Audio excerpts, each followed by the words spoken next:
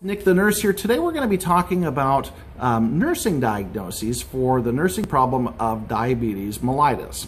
Now with diabetes mellitus, some of the nursing diagnoses you might see include risk for impaired skin integrity. Why? Because of delayed wound healing, deficient knowledge or knowledge deficit, self-care deficit, particularly with reference to diet and exercise and being sedentary, imbalanced nutrition, more than body requirements, especially with eating high carbohydrate, high sugar meals, disturbed sensory perception due to diabetic neuropathy or maybe even diabetic retinopathy.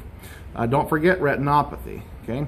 Ineffective health maintenance, risk for unstable blood glucose, social isolation, acute pain, sexual dysfunction, risk for infection, risk for injury, and non-compliance with their dietary regimen, with exercise regimen, or even insulin. So all of these things are things that are fair game on nursing school exams and on the NCLEX, and you need to be able to incorporate these into your patient's plan of care on your exam.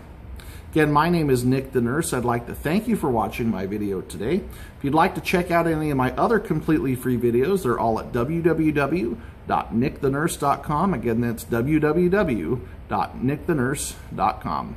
Thanks for watching, and I'll see you next time.